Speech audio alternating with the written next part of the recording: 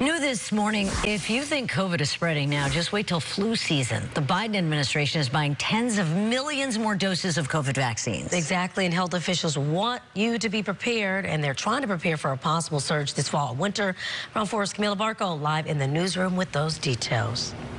Yeah, so the Biden administration is speeding up the process to get new booster shots out this fall. They plan to buy 66 million doses of Moderna's new variant-specific vaccines. And those vaccines, well, they are reformulated to target the Omicron subvariants BA4 and BA5, which spread much faster. This is in addition to the 105 million similar doses the federal government bought from Pfizer. But they're still waiting to get the green light from the FDA and the CDC. Now, if approved, the millions of doses from both companies could be delivered by this fall and winter, and that's the time the country could probably get hit with another surge. We're already seeing the Omicron strain dominate across the country, even infecting President Joe Biden. Now, UCSF Dr. Kim Rhodes says we're seeing COVID cases increase, and it's an indication of what we could see this fall and winter.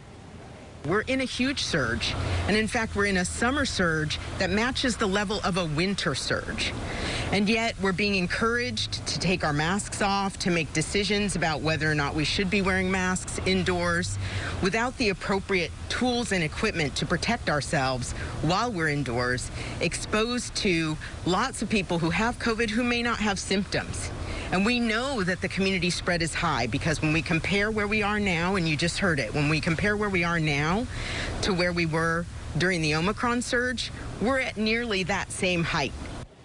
About 261 million Americans have received at least one COVID-19 shot, but only 108 million people have received a booster. Now, there is an option to purchase a total of 600 million doses of both the Pfizer and the Moderna vaccine, but the Biden administration says that would require more funding. So for now, Diarena, U.S. officials say they could distribute 171 of the new vaccine starting this fall, but that's if the doses get approved and they're recommended.